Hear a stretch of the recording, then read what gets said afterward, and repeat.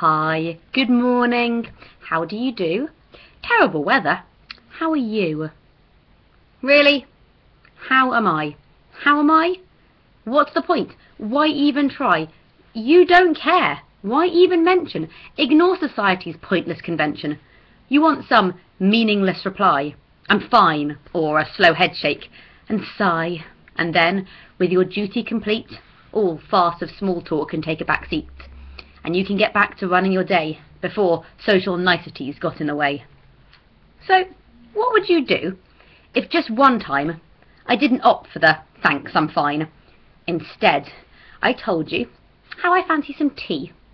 Warms you up from the inside, you see, and how tired I am, as I was up all night trying to change a flickering hall light, that with my grandpa for hours I stayed, explaining the use of a hearing aid. Truth be told, he's rather antique. Something new wrong with him each week. Just today, you should have heard the howls. Something wrong inside of his bowels.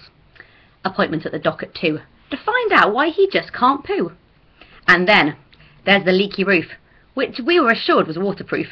And do the builders arrive on time, or get to work without a whine?